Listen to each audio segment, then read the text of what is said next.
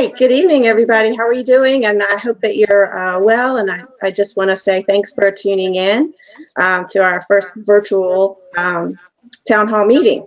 And this is really targeting Brunswick County, but it is available for anyone in the surrounding area. So I know we do have some folks that might live in other counties. So I'm really happy and excited that we have Ernest Watts with us and Rocky Patel, and we have two folks over from the National Guard, Brian Hanlon and Joshua Orland, and we also have Lieutenant Jeff Beck.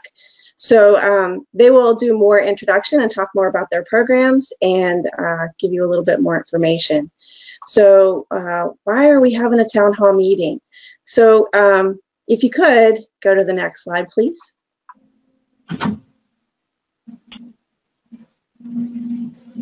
Next slide, please.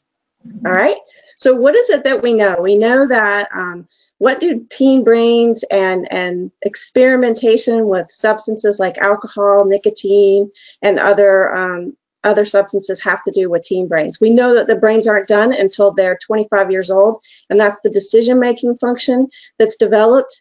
So the reason that we have these laws, like the 21-year-old law for alcohol purchase and the new one for nicotine purchase or tobacco purchase, is because we're trying to protect teen brains until they're a little bit more developed.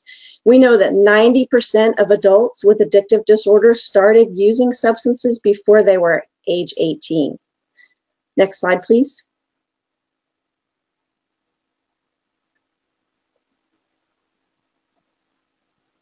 All right, what else do we know?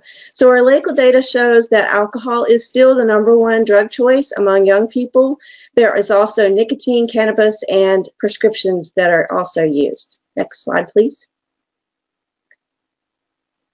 Our local data also says, where do they get these drugs? Mostly the #1 place is they're unsecured in the home.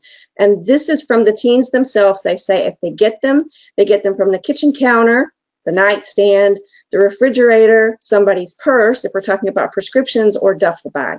So unsecured in the home is the #1 place that teens get them. But they also sometimes ask older adults or relatives to give them to them. Sometimes adults share medications thinking that they're being helpful. Sometimes adults share alcohol because they think they're teaching young people to drink, even before they're old enough to drink. And then sometimes they ask someone older, they give them money and they ask them to buy this for them. Next slide, please. And this is specific to our local data. Some communities are different, but this is what our local data says. And where and when are they using their substances? The #1 place is at their home or a friend's home. And sometimes people think, well, they must be using it at school. But even though there's some usage there, the #1 place that they say that they use is at their home or a friend's home, and that's on the weekends.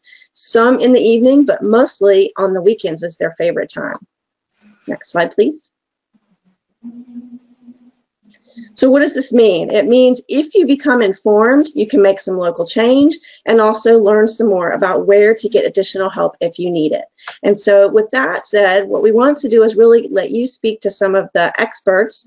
There is a place on your webinar where you can download documents that have this slide deck. It has additional resources for parents. It has a host of information about what you can do, because what we don't want to do is just alarm you about these problems and then not give you any resources to help you be more informed and able to make a difference. And if you think it's just the young males, unfortunately our data shows that females are actually at a very high risk, and they're binge drinking a great deal. So 13 to 20-year-old females are at very high risk for drinking and binge drinking at that. So we're not talking about a few sips here, we're talking about getting very, very, very intoxicated. So with that, I'm going to turn it over to our first expert, and that's Ernest Watts. And I'll let you tell more about what you do, and thank you very much for joining us tonight. My name is Ernest Watts. I am Tobacco Control Officer for Region 8. That is the southeastern part of this state. And basically, we work with all forms of tobacco education for all individuals, but today we're going to talk about vaping, and I don't particularly like to use that term. It's more of a marketing term and kind of soft sells the effects of electronic cigarettes. But as we go to the next slide, and we'll actually break down what one of those e-cigarettes looks like. This is the basic construction of that. As you see, you have a cartridge that is a liquid form, usually a sweet flavor of some type, and that helps the nicotine dissolved with other chemicals, most likely propylene glycol, which gives it the fruity taste.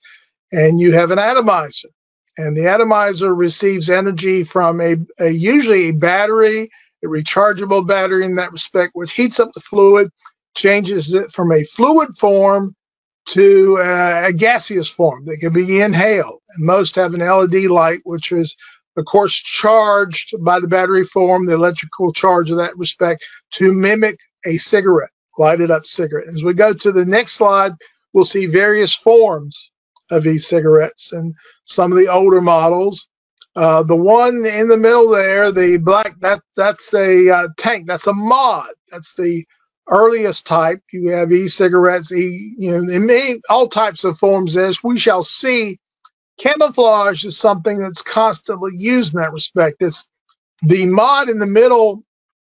Actually, we had one that was turned into us by the health department in Duplin County. And in that, we had a 10-year-old which had got it out of her uncle's closet.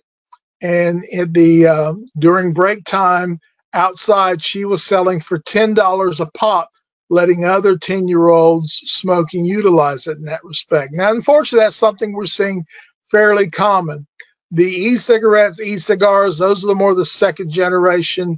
And we're even we're a step behind in catching up on the technology which is being used. That brings us to our next slide. And in that, you'll see, again, the rechargeables, the blue, we have disposable, one-time use, and the tanks and the mods. And again, we're behind on technology. You're going to see camouflage is a constant theme on what's being utilized. Let's go to the next slide. And this is what's called an Uber. And as you see to the far, what would be your right-hand side is where the cartridge goes in. The left side goes into the cell phone. It uses a cell phone battery to heat up the fluid, and they actually smoke off of their cell phone. The next slide, as we see newer brands, that's a Soaring Air. As you see, it charges off the computer.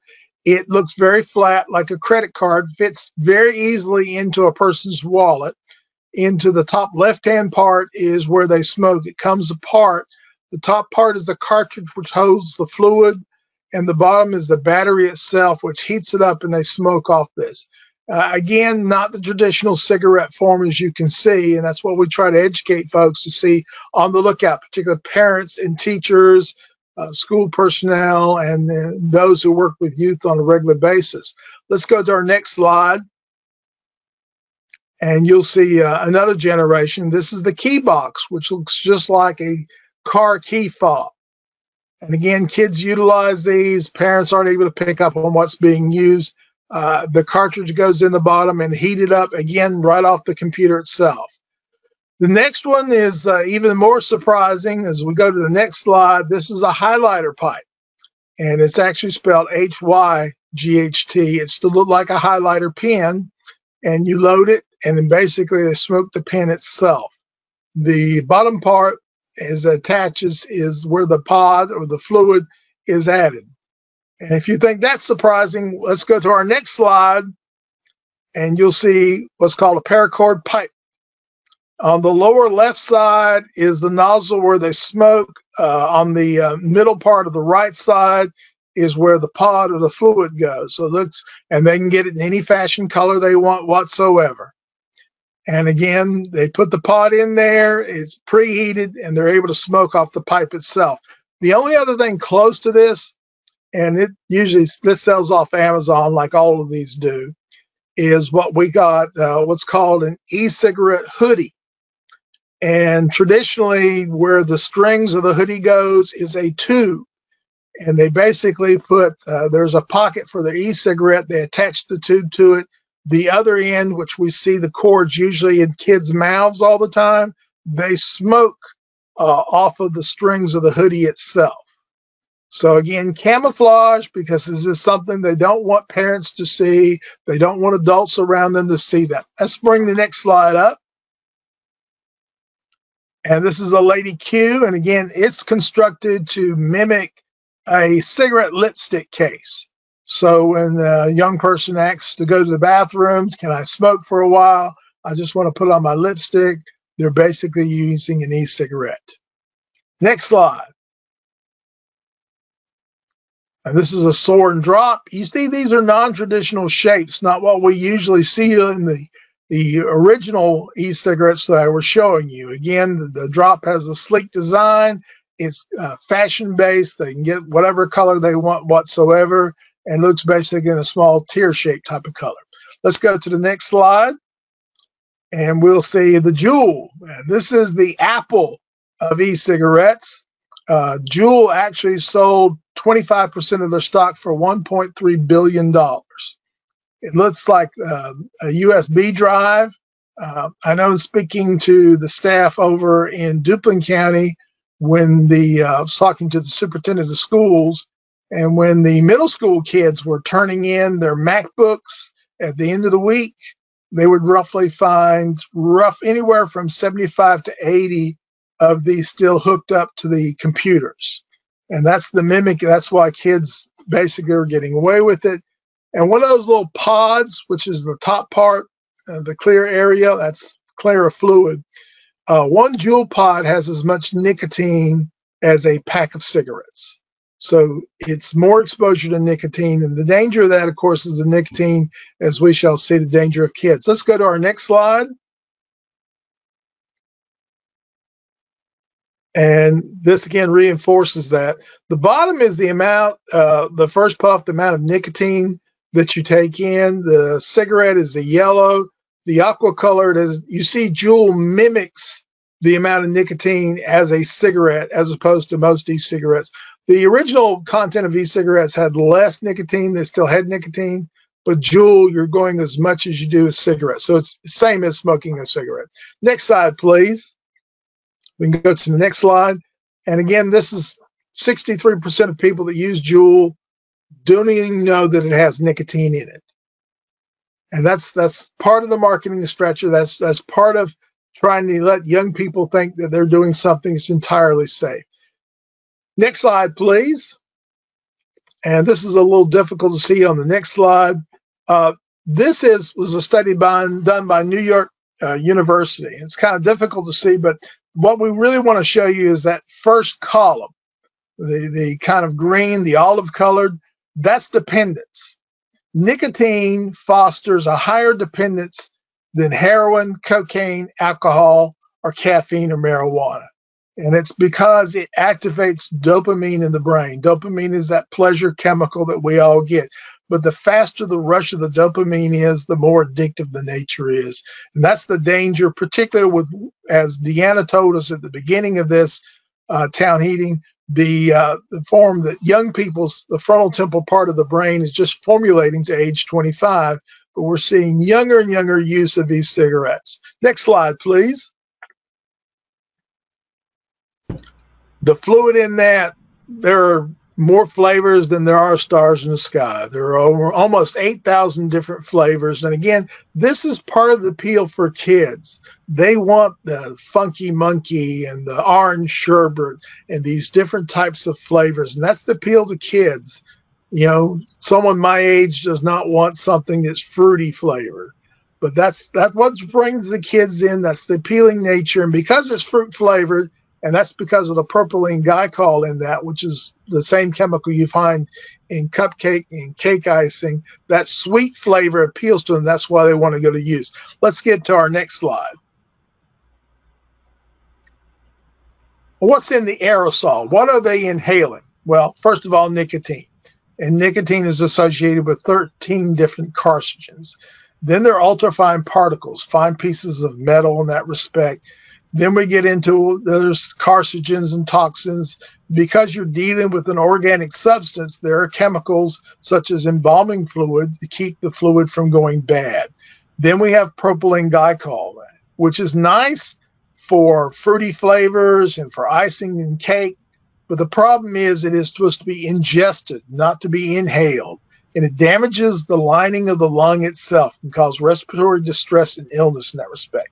And then you're going to have ultrafine particles of metal because you're heating up a metal item on a microscopic basis. You're going to get nickel, aluminum, sodium, copper. The body of the e-cigarette itself goes into the lungs and does permanent damage. Let's go to the next slide and talk about secondhand smoke. This is the secondhand aerosol. So it's just not the individual using the e-cigarette, it's the person around them. And they're going to get nicotine, and they're going to get those ultrafine particles. They're going to get those carcinogens, the 13 carcinogens that we associate with nicotine, and the propylene glycol that can affect them, and the metal particles. So it's not only the individual using the e-cigarette, it's the individuals around that. We associate visible smoke always with damage with cigarettes and pipes and cigars, but a lot of these are invisible gases, so you don't see the damage. E-cigarettes, a lot of these models were created, the fluid, so we don't see the smoke and we don't smell the smoke, but you still get the damage. And that brings us to our next slide. And that's the advertisement. It's geared towards that, the exposure that kids, and you see the numbers and the millions of dollars.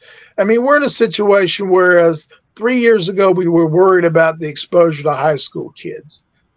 Last year we were talking about junior high schools. Now it's elementary schools. I told you about the 10th grader. We had a 3rd grader in Robson County that was caught with a jewel. It's the exposure. It's younger and younger kids that are getting access to this, and it's kind of like the same model Deanna talked about. It's because of people around them. It's family members and friends that are supplying them. Let's bring us to the next slide. Use was 11% of high school students in 2017. 2019, 20%, almost 21%. Last year, 2019, we're looking at 25%. 1 out of every 4 high school student is using an e-cigarette. 9% in junior high schools last year. And again, we're seeing the use increase in elementary school. It is getting higher and higher. Whereas traditional tobacco use is going down, we're down to the rates of traditional tobacco use of less than 20%, which mimics before World War II. We are skyrocketing with the use of e-cigarettes, particularly among young people, because of peer pressure, because they almost have a... There are over 800 videos on YouTube showing kids how to camouflage their use of e-cigarettes in schools. Next slide, please.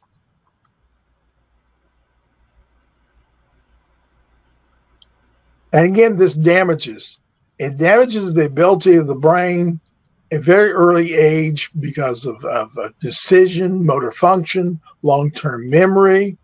And this is not an accident that you're seeing fruity flavors and fashionable colors and camouflage devices. It's a marketing stretch because the addictive element of nicotine, if the industry can get kids addicted at age 15 and 16, they're going to have a customer for the next 60 years.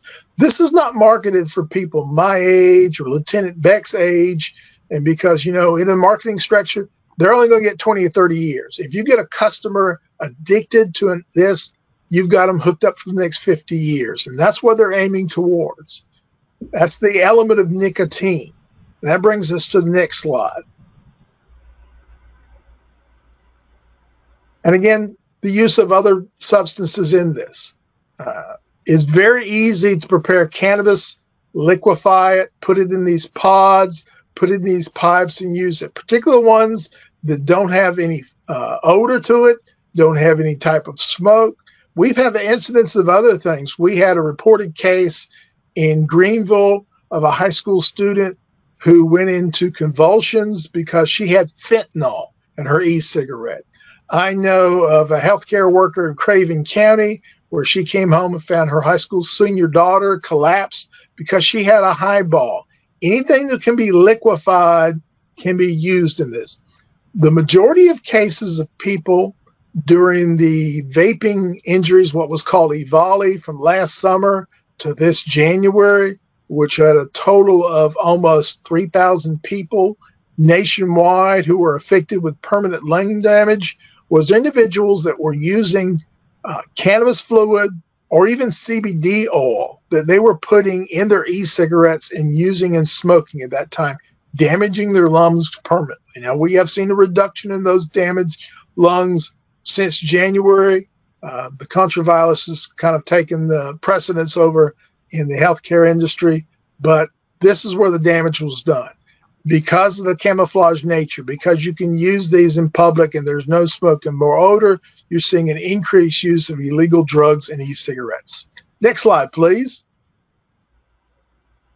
And what are our public health concerns? Well, some of them I've talked about already. It's appealing to kids, the youth, and the marketing.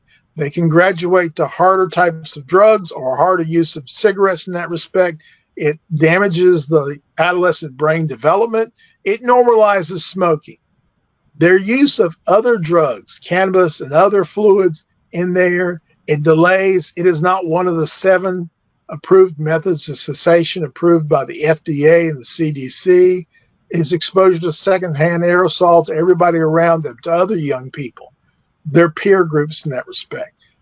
Kids tend to open these types of things. They see the fruity flavors. They see the bottles. They see the vape fluid. They think it's some candy or something sweet, and nicotine poisoning alludes to that over a period of time. It has become something that has affected a lot of young people. And with the contravirus, it affects because individuals who vape over a period of time have weakened lungs and are more susceptible to the contravirus, to COVID-19, excuse me. So it even weakens individuals, their immune system, to make them more vulnerable to the extent. But among young people, you see why we're setting up the alarm. And that's why today I appreciate the opportunity, because a lot of parents aren't aware of what's going on. The cost of most of these are similar to the same cost of a video game or a fashion product, in that parents pick them up, and you can order any of those e-cigarettes that I showed you earlier are on eBay, they're on Amazon, they're on any of the public marketplaces. Even though we have the tobacco usage law has gone up to age 21, there are avenues where young people can access these things, and it's getting easier and easier each day. Next slide, please.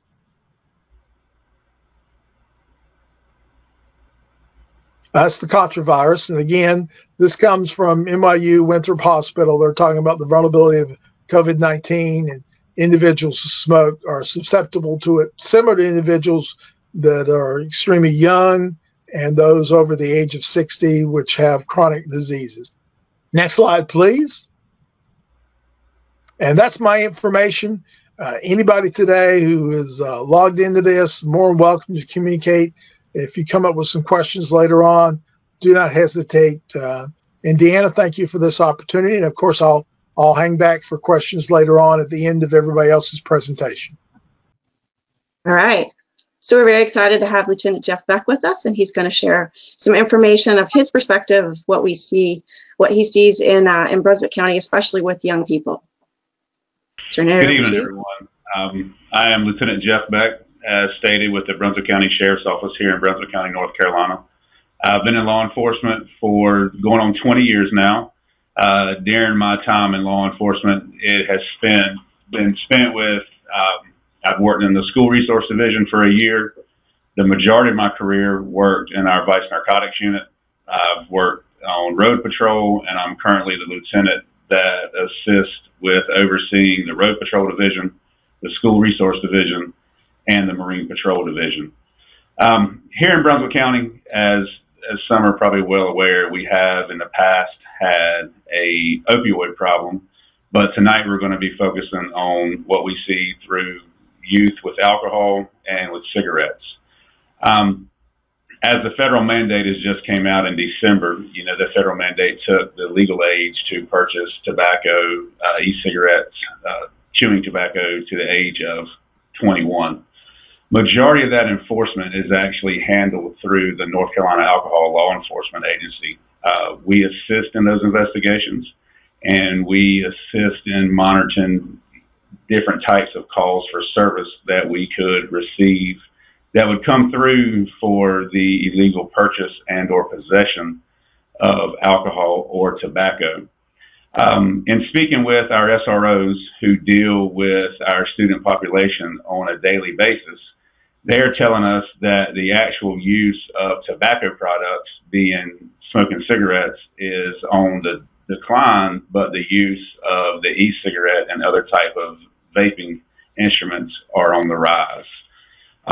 We've investigated, several cases of possession and folks attempting to sell it throughout the school system.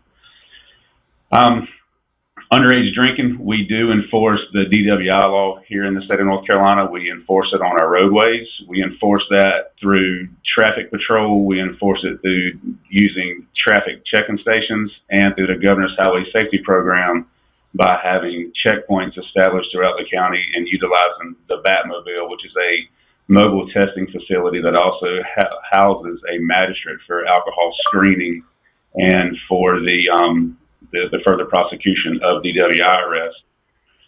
Just want to speak some about the penalties of what could be faced if you are charged and prosecuted for the sale or the purchase to an underage person here in North Carolina. It does include malt beverages and unfortified wines. The law actually includes to give is one of the elements that comes into that law, to purchase, to possess, or consume. It also includes aiding and abetting. In the aiding and abetting, it actually comes from a person underage aiding and abetting in the possession, and it also comes from a person of age. The penalties that could be faced by one who participates in this action is that a person under the age of 21 caught purchasing, attempting to purchase, or possessing alcohol will be charged with a Class 1 misdemeanor here in North Carolina. The sentencing is actually left to a judge's discretion, and if convicted, the Division of Motor Vehicles revokes the person's driver's license. Subsections of it: a 19 to 20-year-old person caught possessing beer or wine can be charged with a Class 3 misdemeanor, found guilty, and can be fined up to $200 and lose his or her driving privileges. The first offense of a person convicted of selling or providing alcohol to someone under the age of 21 must pay a $250 fine and $100 in court costs and 25 hours of community service. It could also cause them to lose any type of ABC permit for a period of 2 years that they may have. We try to reach out and head some of this stuff off and prevent it from happening. We utilize a lot of this through our SROs. That Brunswick County currently has SROs in every school in our district. They consist in our elementary schools, our middle schools, and in our high schools. In the elementary school, we start off with doing the GREAT program, which is basically a little different from DARE, where it's not all just drug resistance. It comes into making positive decisions and making positive choices in your life.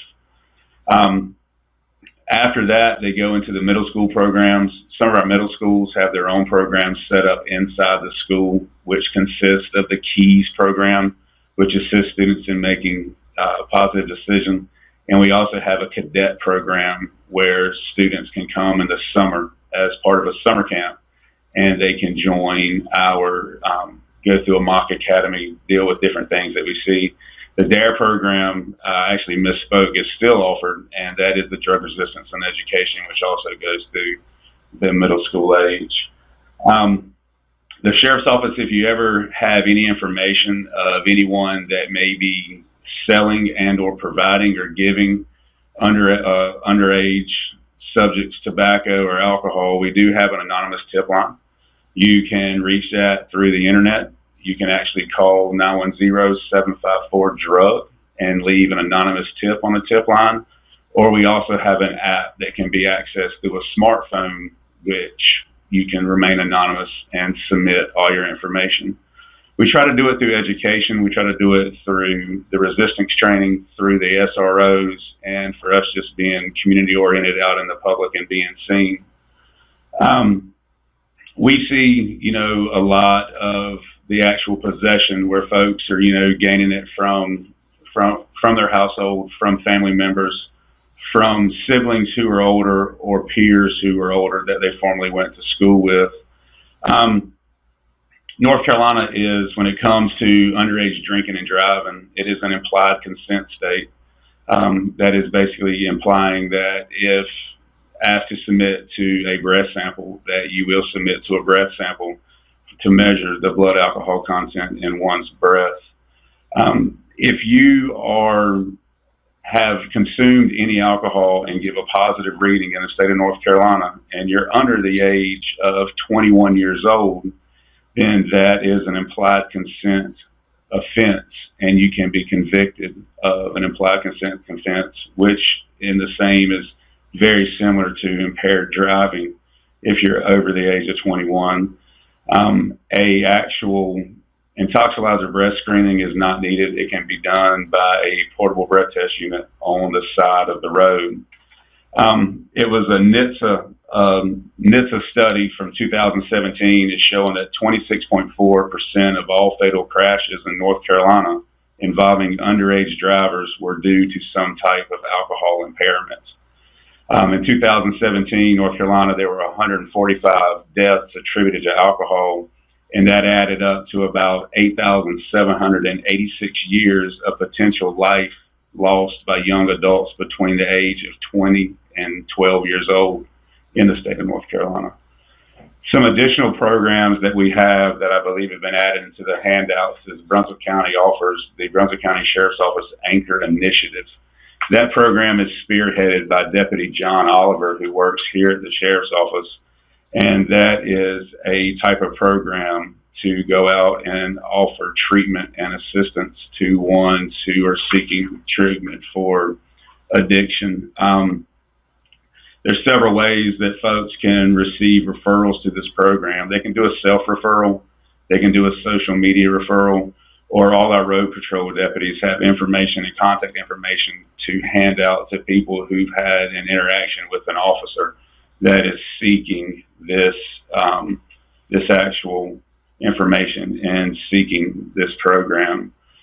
We take a very strong stand at the Sheriff's Office in underage drinking. We take a very strong stand in impaired driving, and we do it through our enforcement measures. That's great. Thank you, Lieutenant Beck. We'll have more questions at the end, okay. But you can also download his information about the Anchor Initiative on the handout section of the webinar. So thank you very much. I think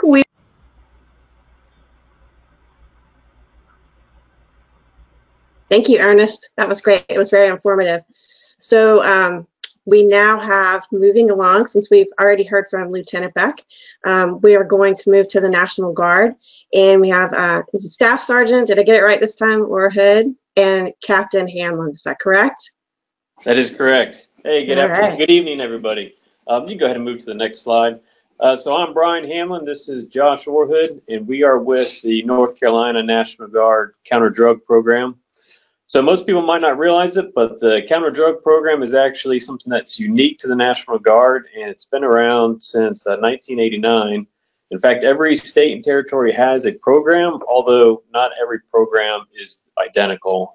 They vary from state to state, and it just depends on the priorities of the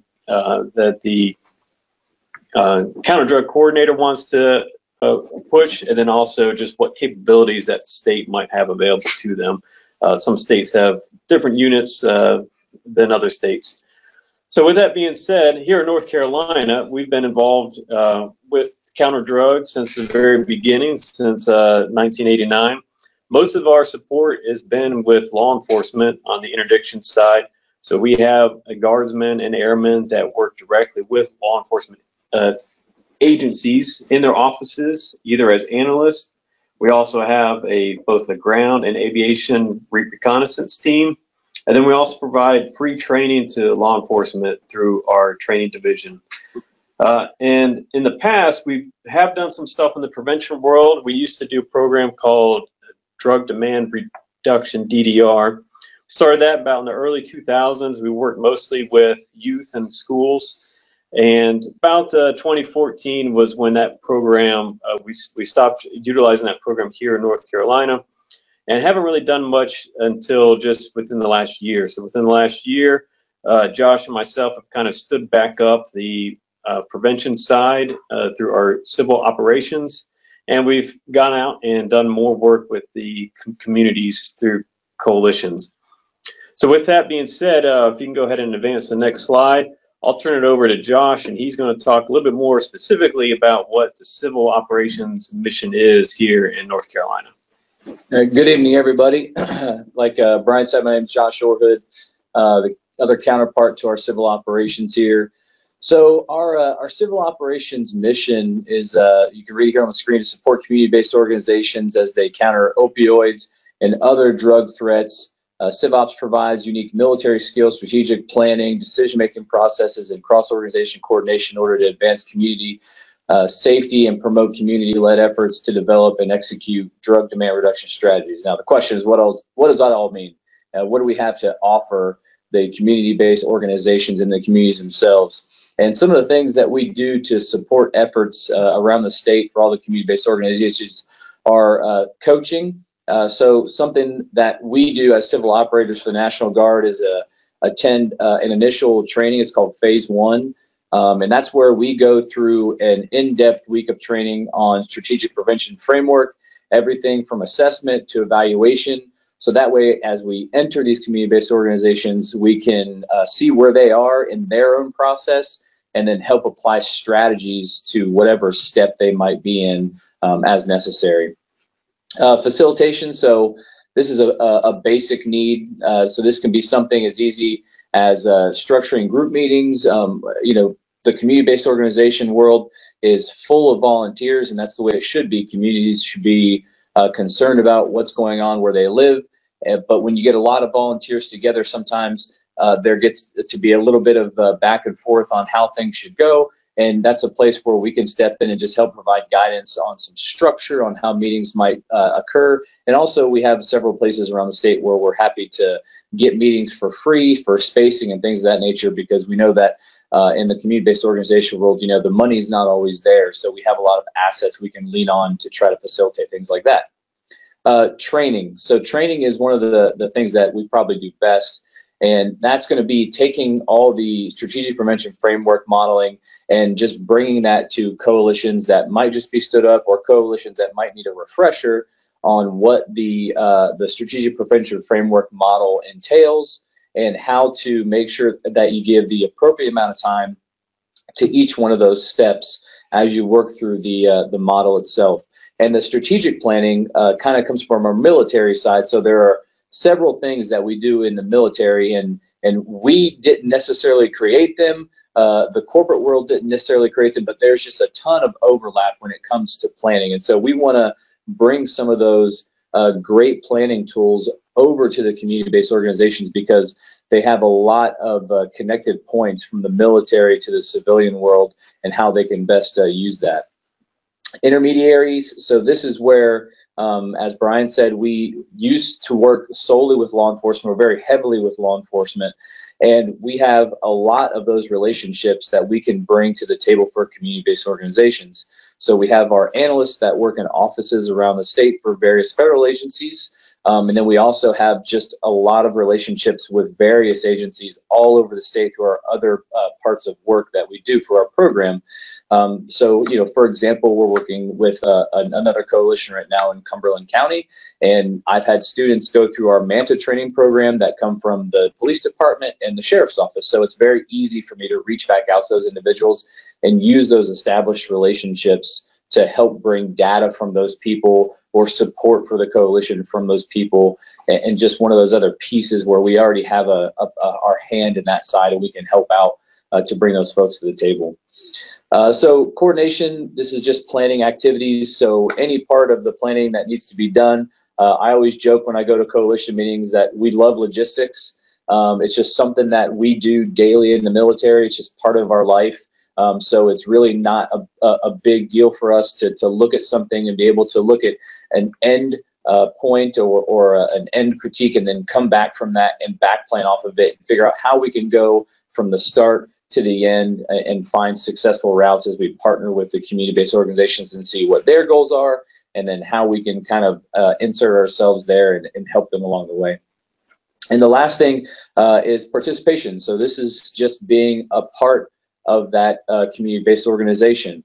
It's just being at the meetings. It's being at things outside of meetings. So if they're hosting a drug turn-in day for their county or for their town, we're happy to come out and support that, and not just support it, but be a volunteer for it and be there to help them in whatever efforts it is, whether it's planning or whether it's manual labor.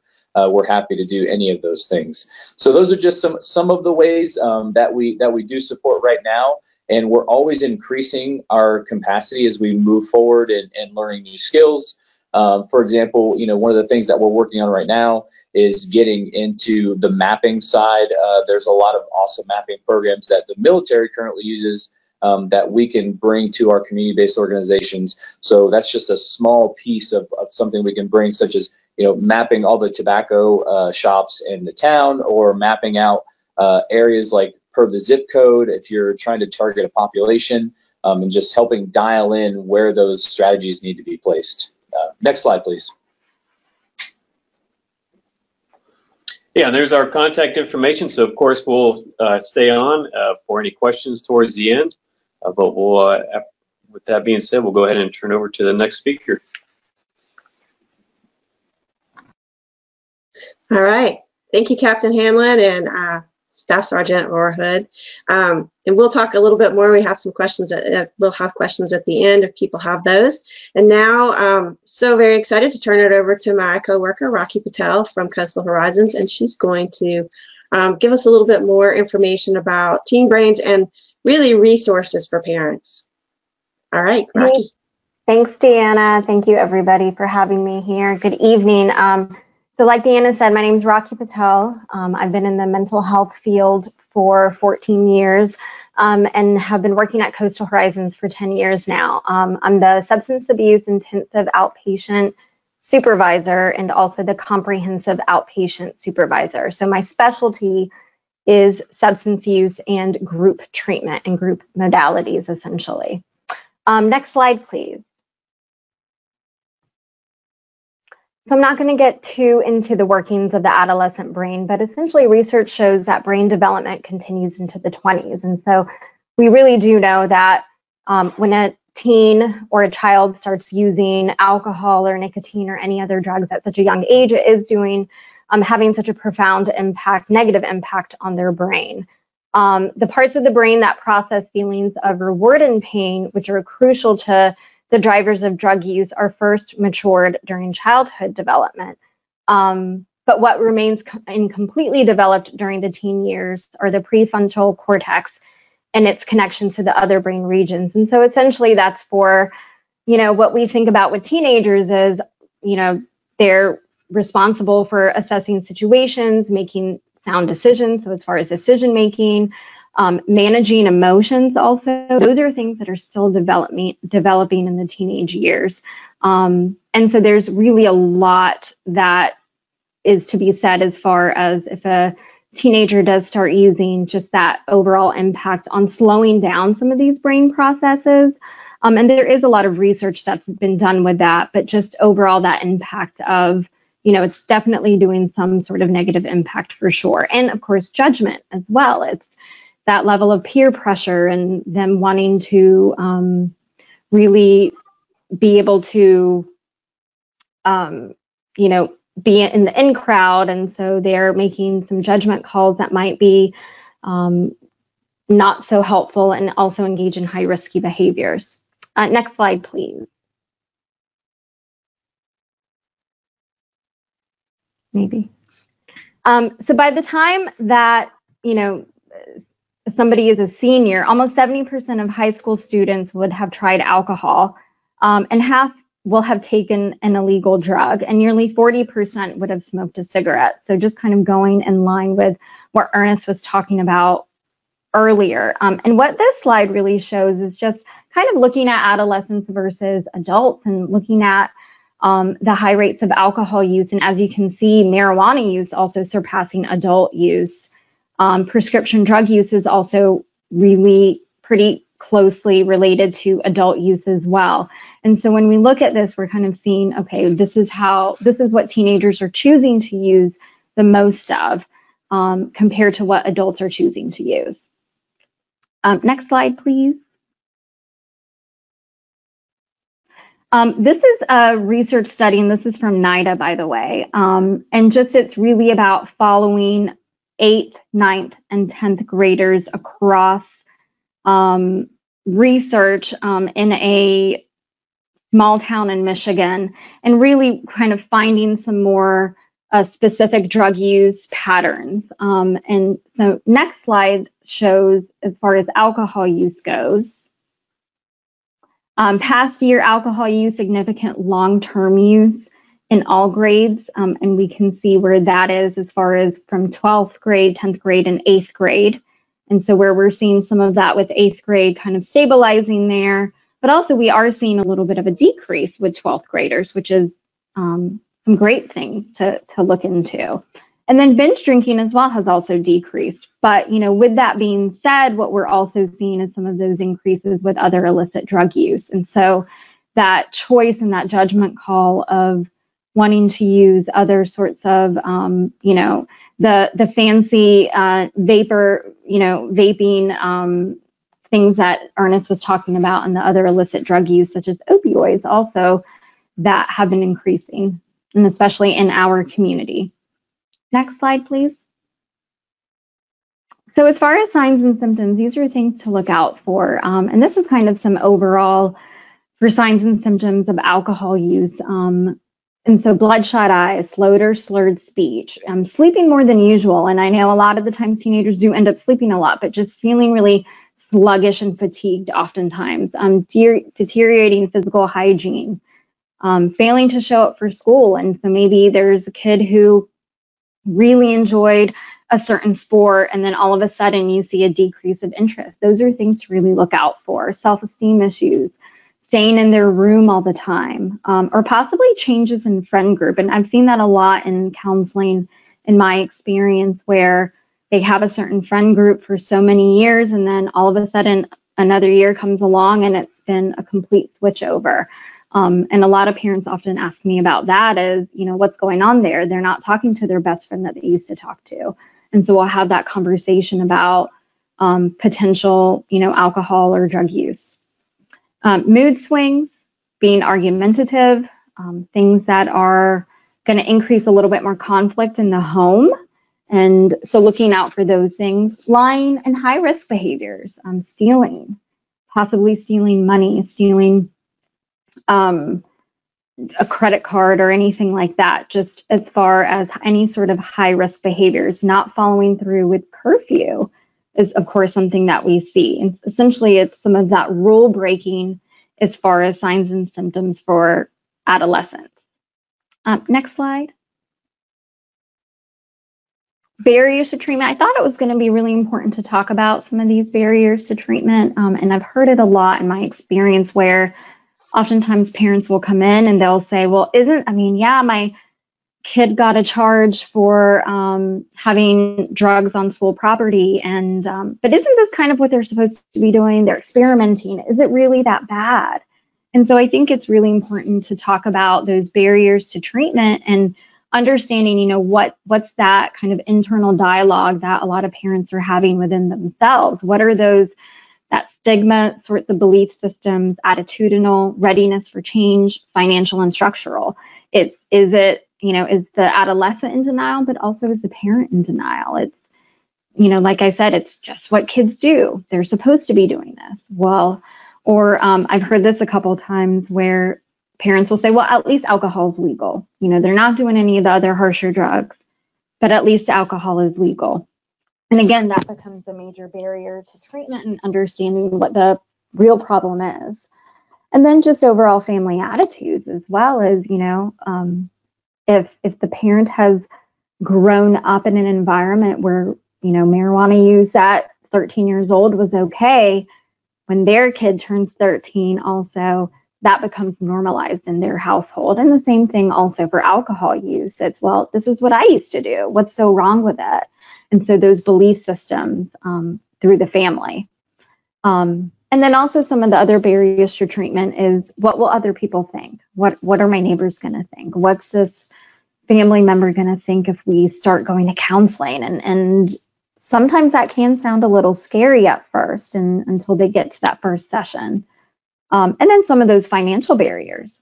They just didn't know where to go for help. And this is kind of why it's wonderful to have this platform to talk about how we have such great, wonderful options for treatment in our area, and they're available for folks. Next slide. Treatment for teens, I wanted to talk a little bit about this. Treatment for teenagers, just like adults really, it's a holistic approach. It's not just having the teenager in a counseling session. We're looking at, educational services, medical services, psychiatric services. We're really, the biggest part of adolescent treatment for substance use and mental health is bringing the family in. It is so important to have those family sessions. And then some of these teens as well, it's the collaboration with criminal justice services. Some teenagers might be mandated to come to counseling. And so it's that collaboration of, all right, well, this is something that it's going to be important for you to do to get through some of the legal issues that are going on. And so it's really that holistic approach to have everybody involved as much as possible, and as safely as possible, of course, as well for the teen to support them. Next slide. 7 challenges. I just wanted to go over just really briefly a few treatment approaches. I really wanted to highlight this one though. 7 challenges is such a great comprehensive counseling program, and it really focuses on alcohol and drug use. It's an evidence-based program, and it's really designed to increase readiness for change in teenagers. So really trying to motivate them. And it's not just about, okay, just stop using alcohol and drugs, or stop using because you got this charge or because your parent might want you to. It's really about empowering them to take over their lives and to really be able to manage their emotions. And the other great part about it too is it can be done in a group therapy environment. And in that group therapy environment, they're with other teens who are dealing with some of the similar issues that they're dealing with.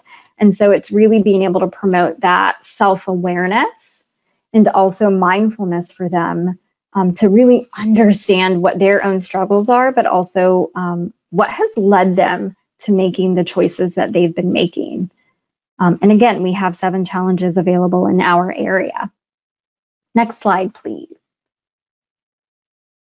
These are some behavioral approaches. I'm not going to go through each one, but essentially it's focusing on cognitive behavioral therapy, and it's really focused on reinforcing the teen's behavior. So if they went to a counseling session, we want to be able to reinforce that. And we oftentimes will encourage the parent to reinforce that in the home, and really working on changing the way and reframing the way that they're thinking about their drug use and what it does for them.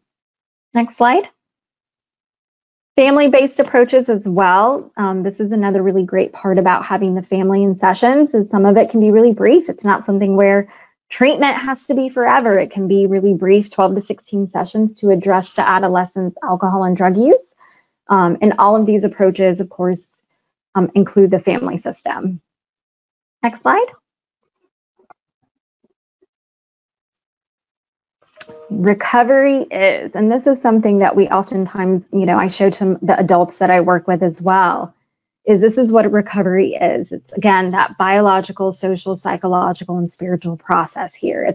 We're addressing the physical symptoms. We're addressing the medical issues. We're addressing the needs of support in the home, needs of support in the community, at school, through criminal justice services, through any sort of kind of program essentially that they're in. And it's really being able to develop trust in the relationships that the teenager is engaging in. And then also the psychological part of addressing any sort of trauma that the teenager might have gone through, and really being able to walk with the teenager in treatment through their journey and really help them develop positive coping skills. And then the other piece of just that spiritual component of really for them to be able to move towards their values, whatever is important to them, essentially those principles of honesty and integrity and forgiveness, We're really trying to encourage people to move towards really getting that grasp of what is important to you and how can you work towards that, versus that old school approach I often say of just stop using because it's bad for you. And so it's really kind of using that wraparound approach and an integrated approach to treatment. Next slide.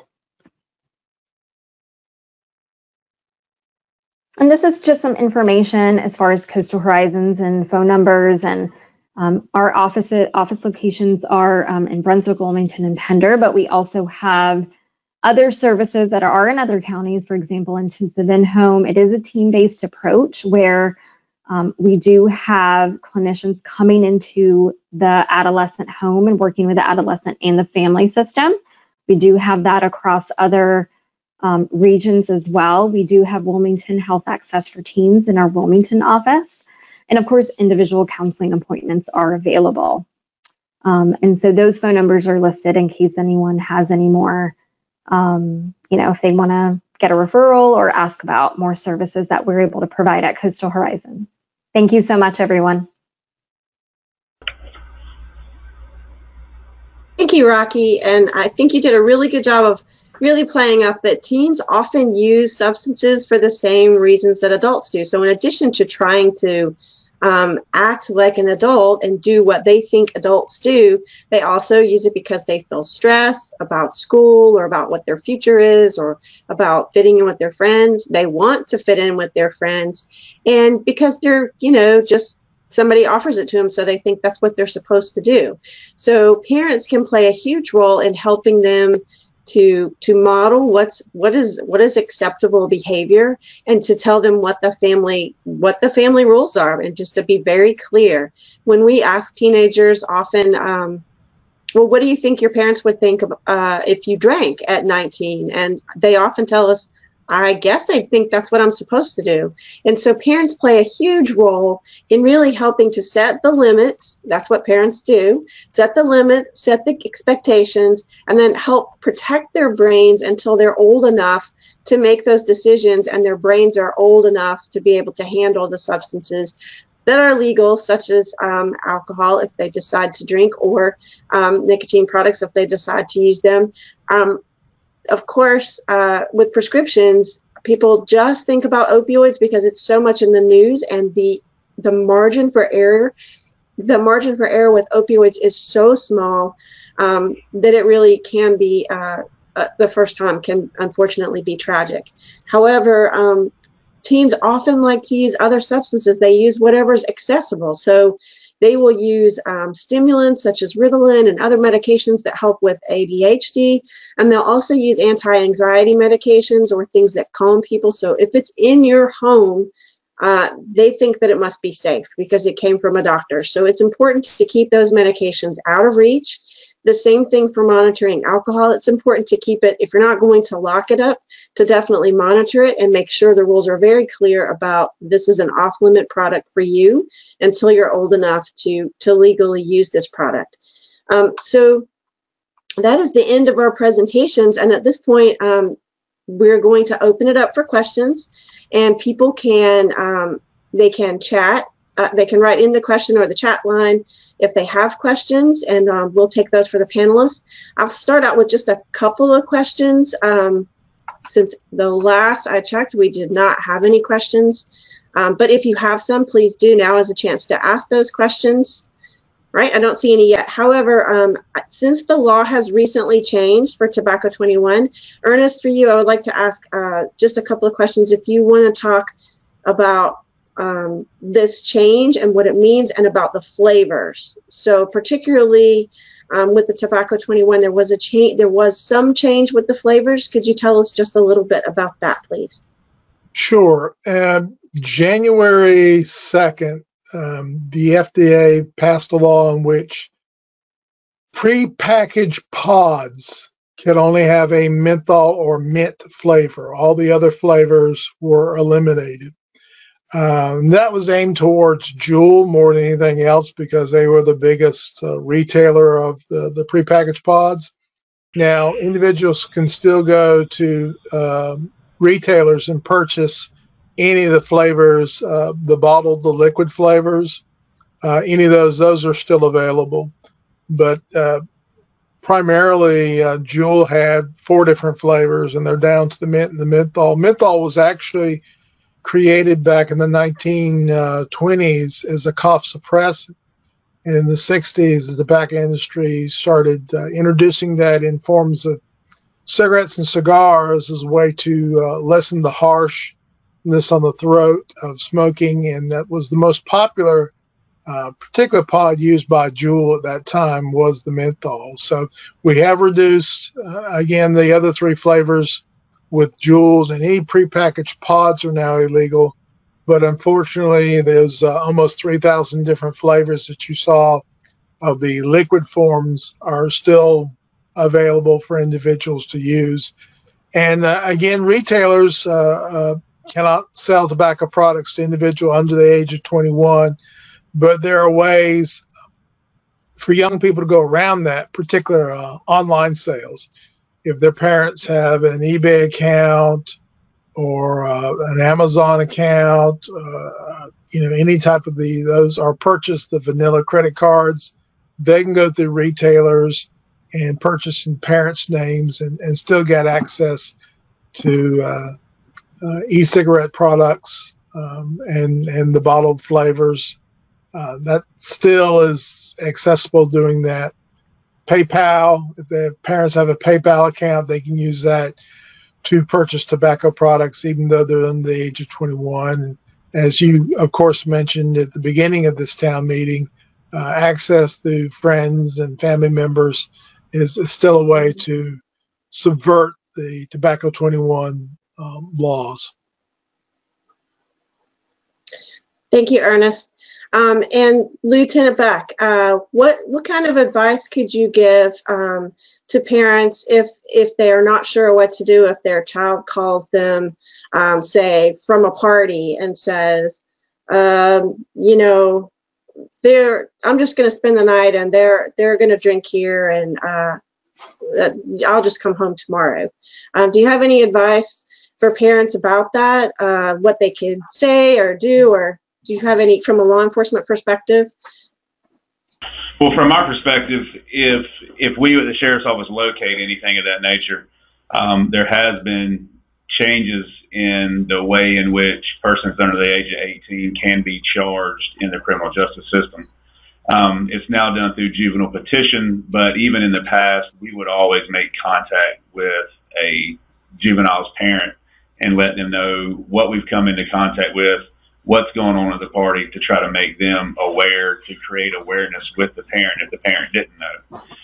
My advice personally, as a parent that I am, if I was to receive that phone call, then I would, go and get my child and try to speak with my child. And then if you were receiving resistance, from the minors involved, or your child wouldn't give, all the details or all the locations, or you had no way to get there, then you can always make an anonymous call to 911 to have law enforcement to go to that residence, to do a consensual encounter, to make contact, to see actually what is going on at that residence and to see who is physically in charge and attempt to locate who is going to be the one who is supplying, the alcohol, the tobacco product, the drugs, whatever it may be. You can do that call through a call to 911. You can do that through our tip lines. All that stuff is monitored and all information is received. But if it is an emergency type situation, 911 is your fastest avenue. But I would highly recommend, if any information like that is being received, to go ahead and notify us. That way we can intervene. And, potentially the whole thing we're here for is to prevent any type of injury or to prevent, any loss of life. We would hate to have anyone leave that party and have some type of tragic automobile accident happen after that. Even if a parent was to hear rumor of a large party or a large gathering that may be taking place, let's say on the weekend, they hear their child speaking of it, they may see it through some type of social media post or something of that nature. Please notify us here at the Brunswick County Sheriff's Office and make us aware. Again, there's many anonymous ways to do that. If you wish to remain anonymous, we do not follow up to try to figure out who you are. you know, we just want the information, and we can relay that information back to our SROs. And those deputies have a very tight working, you know, relationship with the students at the school. They know them. They know our deputies on first name basis. They see them every day that they go to school, and our deputies are highly involved and interact. They're at the sporting events. They're at the clubs, at extracurricular activities, everything. And those deputies can potentially get a good handle, and they can prevent a lot of that stuff from carrying on. Or if it's still going to happen, those deputies do an excellent job of gaining information from other concerned parents or students and passing that on to our divisions so we can go intervene and prevent things of that nature from happening. All right, thank you. And there are there social host laws? So if a 21-year-old is having a party and a 20-year-old comes, but there's alcohol there and they have access to it, can the 21-year-old be charged? Yes, it goes under aiding and abetting. The way the North Carolina statute is written, it is written for aiding and abetting if you're over 21 in the aiding and abetting, or if you're under the age of 21. So even, let's just say, if the person is 21 years or older, they can be charged with aiding and abetting by the means in which they got the alcohol. And then if the party is hosted by, let's say, a 20-year-old and they're providing the alcohol, that subject as well can be charged with an aiding and abetting through the way the North Carolina law is written. Great, thank you for that information. And our local data, and we do get, we had regional data that was collected by the North Carolina Department of Health and Human Services, and the regional data was in the Trillium region. Excuse me, and we also had local data that was specific to Brunswick County, and it showed that there was an increase in binge drinking and an increase in drinking, especially among high school age youth from 1 year to the next. So over a 3-year period, we did see that there was an increase the last year in more alcohol use, especially among 12th graders. So thank you for that information. I also have a question for our National Guard representatives. And can you tell us some about, do you do any prevention work with service members or their families? You want to take that? Yeah. So the short answer is no, but okay. I will give you the positive behind that. The DOD is fortunate enough to have their own prevention strategies that are implemented in a service member specific fashion, as in like on base services. And the reason I say it's actually a positive thing is because they are covered by DOD prevention efforts. Our efforts go directly to the communities. So, you know, the National Guard in itself, outside of our work, is here to serve the citizens of North Carolina. Now, that doesn't mean that we won't have interactions with service members, because we would treat them as if they are part of any community, but we would only interact with them through community-based organizations, not actually going on a military installation to do prevention efforts. However, I have definitely sat on many coalitions that have military members in their population. Uh-oh. That dropped. I don't know what happened. We have seen a lot of internet spikes recently. Hopefully we can get them back in just a minute.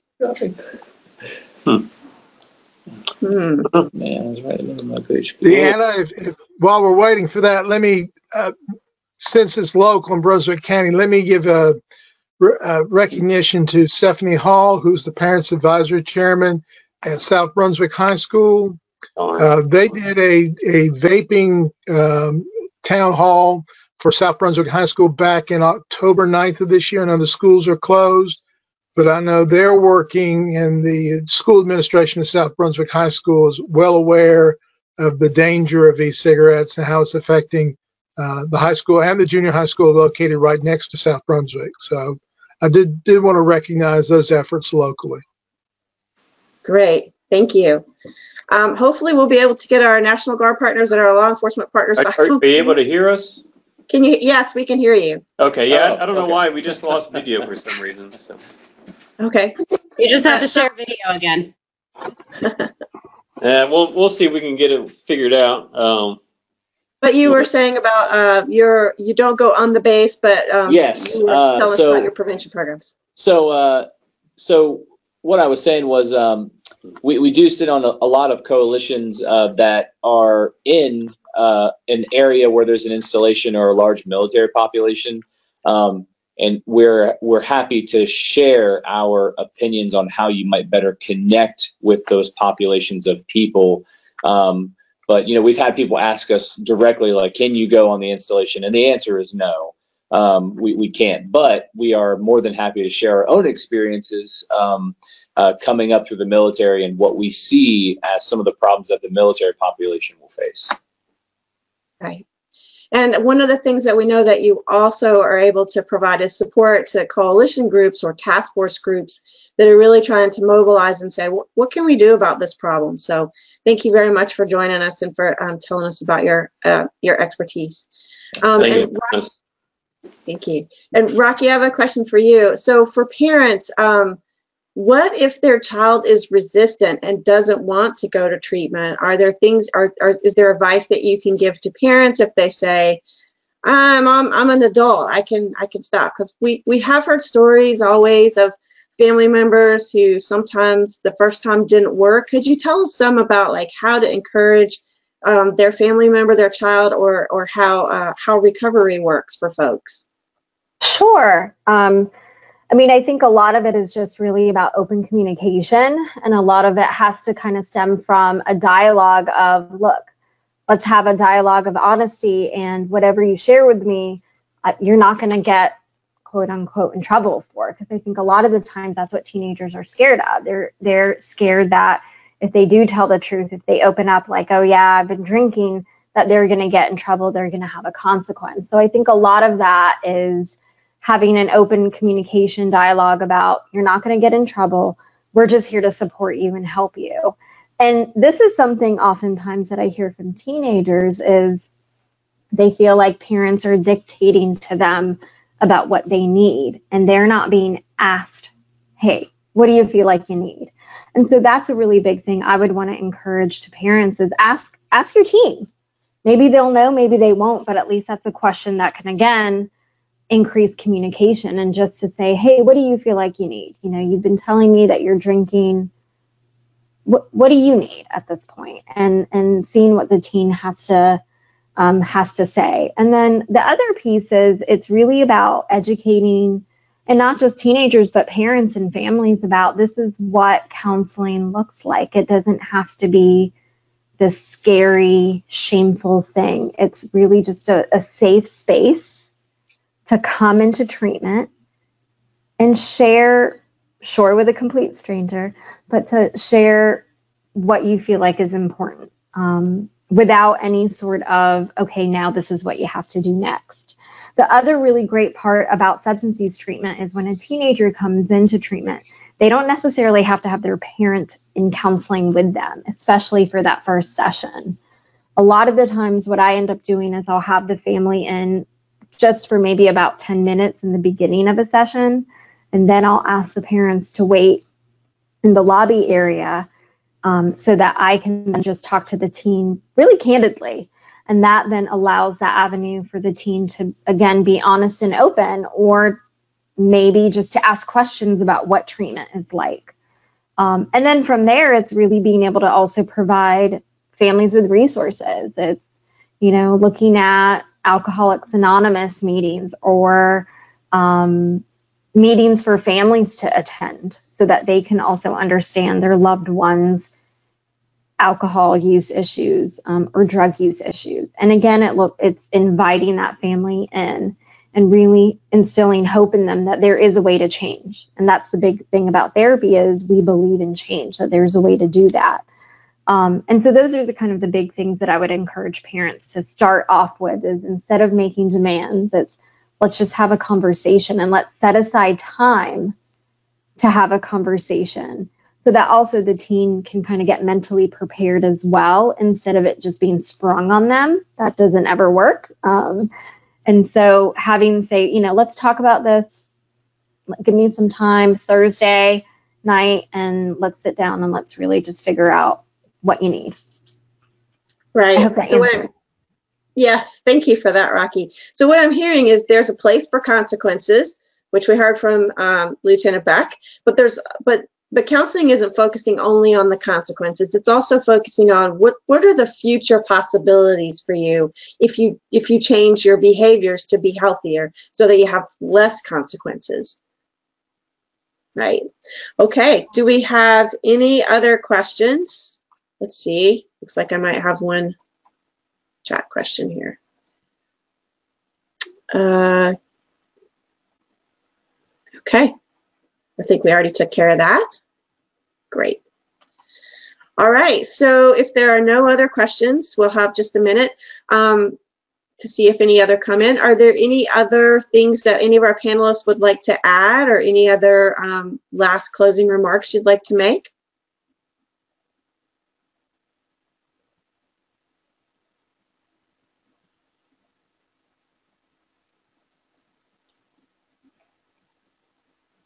Okay, I've not seen any questions.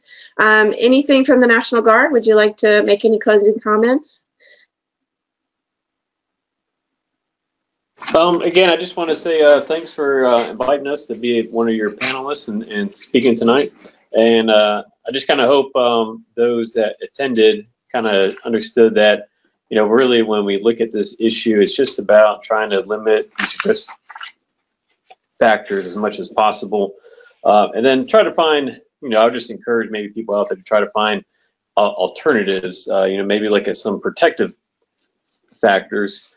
And one of the ones that comes to mind a lot is, you know, one of the things that can help, I think, youth through these times are things, you know, anything that's going to promote a positive relationship. And I know a lot of schools have ROTC programs. And that's definitely something I would want to encourage people just to think about. Just because you're in an ROTC program doesn't mean that you're going to be obligated to go in the military. If nothing else, it at least provides somebody with some structure and you know, a place where they can build on positive relationships, learn some self-esteem, and just kind of have a very structured environment through this transition period in their life that might help reduce those risk factors that, again, might help prevent them from developing a substance use and abuse disorder later in life. That's about all I would have to say. And if you have anything else to add, I'm good.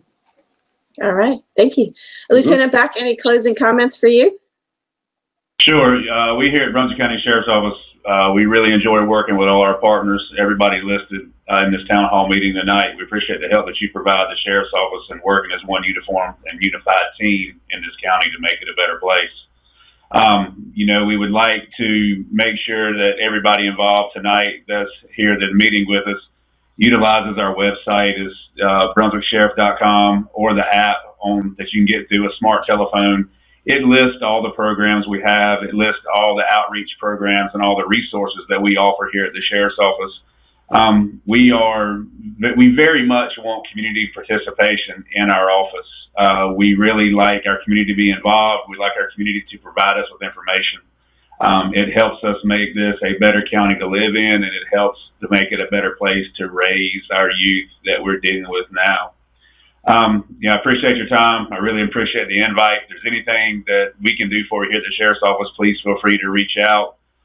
Normally in the office 8 to 5, and you know, I'm in the field some evenings 4 to midnight, and be happy to help in any way that I can. I thank you again from the Sheriff's Office. Great, thank you very much.